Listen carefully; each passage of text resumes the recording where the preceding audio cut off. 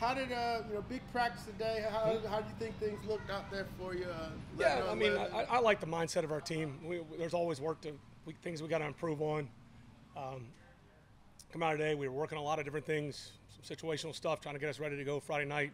But at the same time, there's training camp things we're installing that we're trying to implement as well. So you're doing two things, and for the most part, coming off the field, I was pleased with the focus today.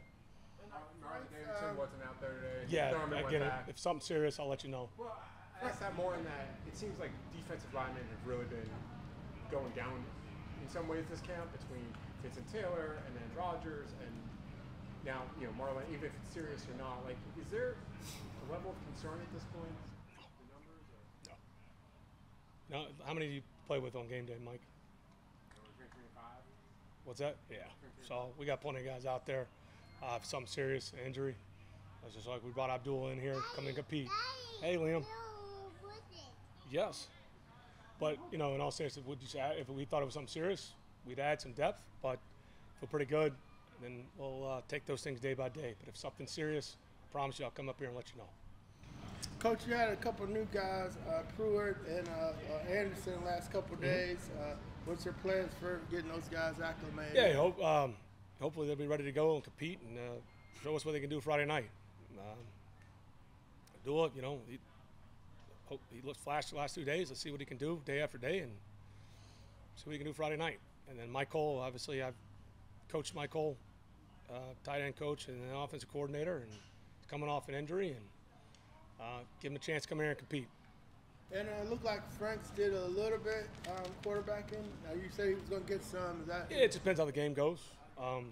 But, yeah, he's got to be ready to go. Have you decided, is it going to be 50-50 in terms of snaps between? I'm not going to strategy. But if you want to hedge your bet, it won't be 50-50. So, but I'm not going to go into the exact snap number. Some of it's going to see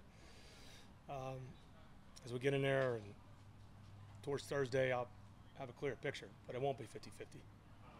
I noticed there were several snaps where you were kind of standing in deep safety. Whatever. Are you just wanting to make sure everybody's? Well, sometimes they hear me enough back there, and you're trying to get them where you tell everybody leave them alone, let them play. See if guys can correct it. If you got an issue, I want to hear guys talk in the back end, and sometimes I need to get away. I'm calling the play in, and I'm watching it. I want to see who can fix things out there, or who play after play. So there's a lot of things I'm looking for.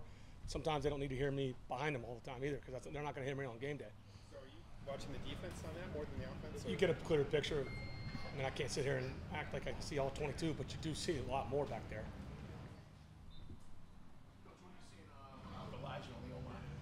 Yeah, he's a guy that's made a transition to that left guard spot. Some things he's worked through but I think for the most part I've been pretty pleased. It's different, and I think he's getting more comfortable with that spot every day. And so until somebody else emerges or he does something that doesn't deserve to be up there, he'll be in there right now. How about the battle in the center? Yeah, it's still competitive. So nothing's changed there. So see how it plays out. Both those guys are doing a nice job.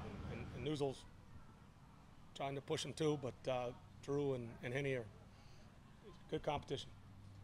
Dan Campbell said when he spoke with you, I guess, and you guys both said you were going to play starters. Is that rare that you would talk to another head coach to plan? Is that rare that you would talk to another head coach to plan before a preseason game? Or? No, I mean, look, we didn't get into specifics. So, put anything that we're doing. I got a lot of respect for Dan and Brad Holmes. I like what they're. Terry and I have become, friends with those guys. Terry has a relationship with Dan from working their games in New Orleans. Guys that came in the same year as Terry and I, trying to build something. So I got a lot of respect for them. We've casually talked, but there's no limits. That's not what we're doing. It's just sometimes you want to make sure, and I don't blame them, and you watch. But I've been around teams, all of a sudden, you're leaving in Grady Jarrett versus the rookie free agent guard, and I'm not trying to do that. I'm trying to get good evaluations, and we got to do what's best for our teams. Got to do what's best for him. But I think people have conversations a lot. But there's nothing set in stone. Playing 3 preseason games as opposed to 4, does it change your approach at all? I think it's year to year. Certainly our approach will be different this year. What you do with that fourth one, most people weren't playing anybody in the fourth one, so you kind of almost places I've been, some years you split the squads and they start getting ready for week 1, and then you got the young guys trying to make it. Now you don't have that game. So, you know, we had a plan last year. I'll tweak a few things. But, yeah, I mean, so to answer your question, yes, it does change things.